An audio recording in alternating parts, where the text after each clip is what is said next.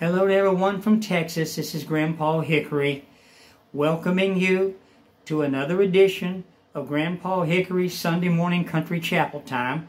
And today is June the 26th. Can you believe that? Already.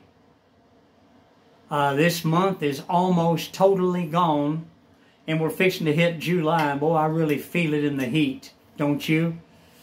I tell you what, I just never really did any good in hot weather. My temperature is 65 to 68, and that's what I really enjoy. And of course, that don't happen here in Texas. We've been in the 90s, constant, the upper 90s, and they're speaking of the hundreds in this coming week. So here we go again. Summertime. I want to talk to you today on today's subject, lending a helping hand to others. You know, just what are others? Well, they're your neighbors, people you come in contact with daily. And we need to be kind to these people, understanding, not run over by them, but kind and understanding, and try to be helpful in any way we can. But, you know, I have noticed so many times when I help somebody, they get to where they want to take advantage of me. And I don't stick around takers. You know, there's givers and there's takers. And some people, they think if you give and you help other people and you love God, then you're weak and you're somebody that's to be taken advantage of. And this is a very sad thing in the hour that we're living in. But we've got to do the best we can in our lives. God is watching us. Everything that we do, His eyes are upon us. And you know, so many times we want financial blessings, we want help from God, and it just seems like it don't come. And there we are, we're wondering why the test. When we've done our best, and sometimes we've gone through things for years, praying, you know, God, I need this financial blessing.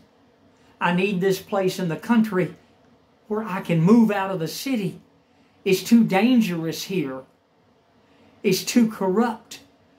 And the rent's gone crazy. The cost of living is going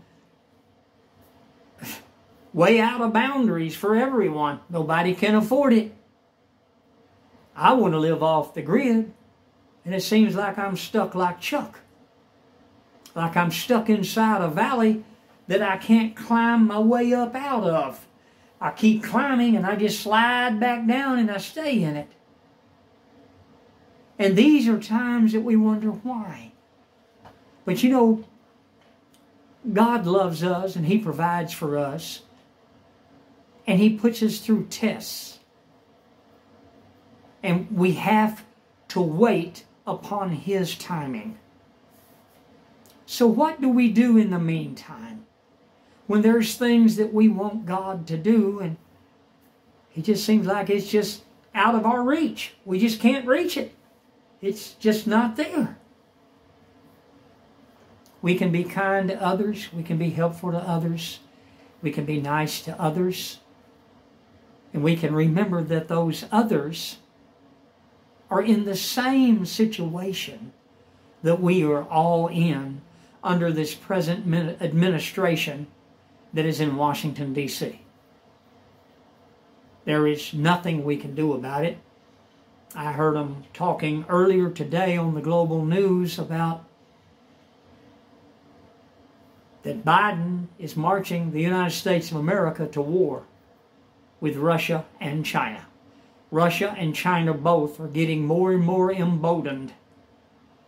And they know that America is weak under one of the worst presidents that we have ever had in the history of the United States of America.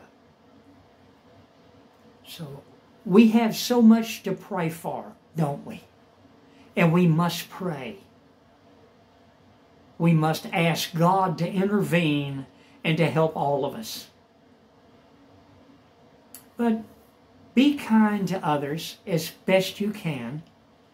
Seek peace with all men. Be peaceful.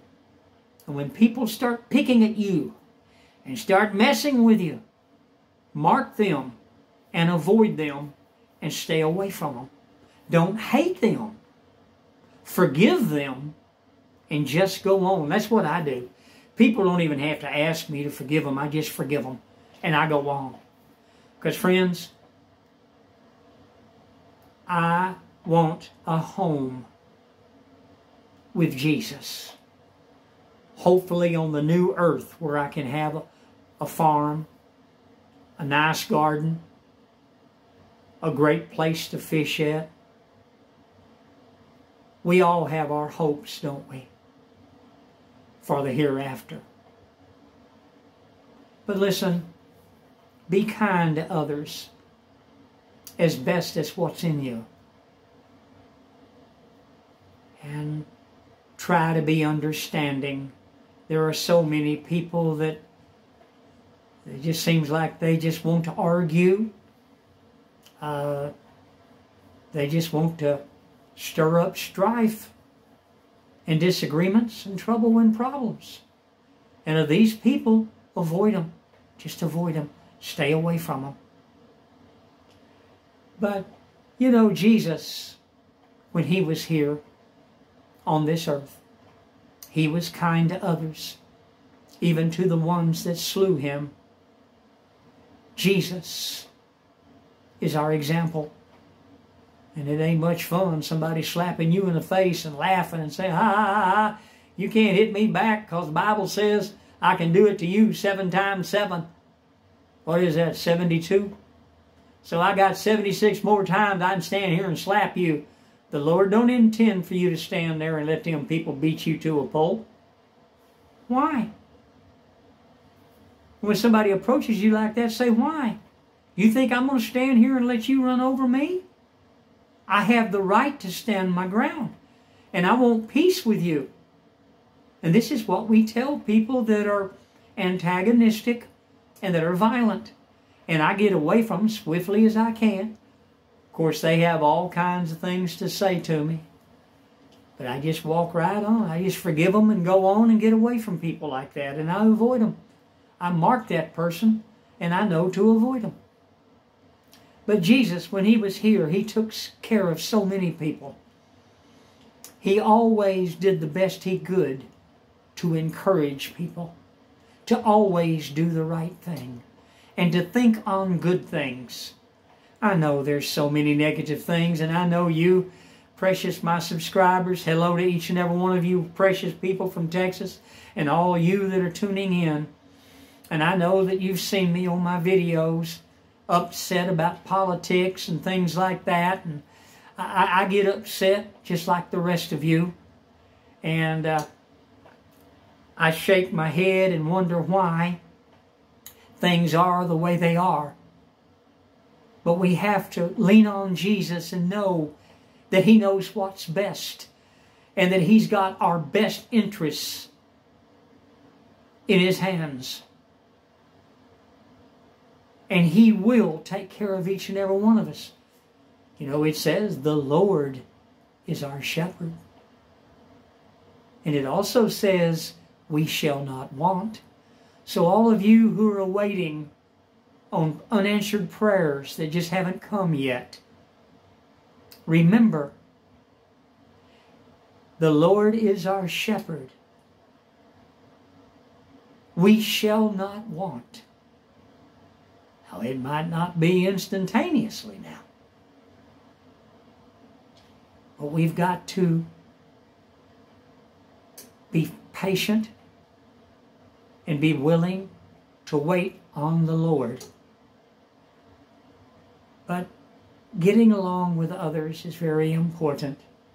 And being kind to others is extremely important. Well, listen, let's have our prayer together. Let's have our prayer time. Lord Jesus, precious Father in heaven, we ask you to help us. God, you know how we are. We're humans, Lord. We don't have much patience. And Lord, we want things now.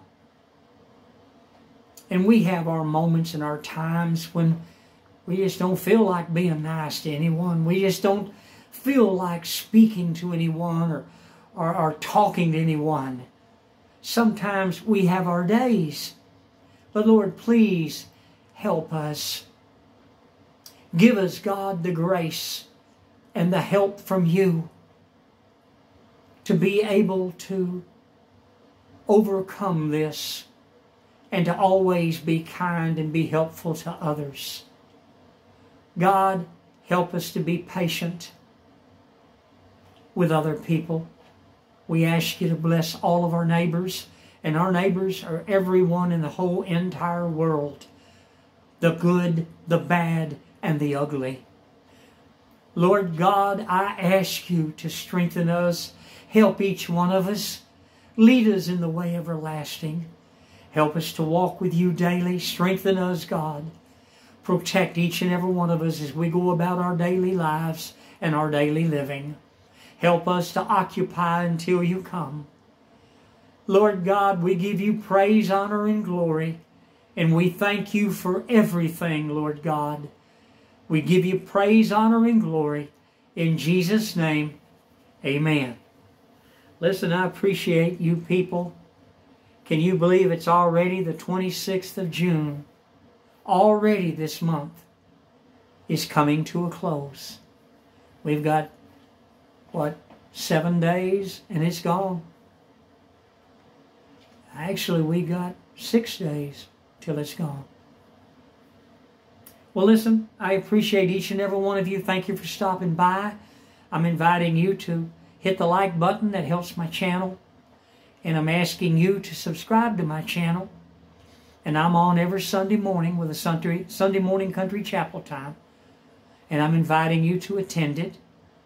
It's a short one for those that can't go to church, those that can't get out, the caregivers that are at home, taking care of those that are elderly and have disabilities and sicknesses.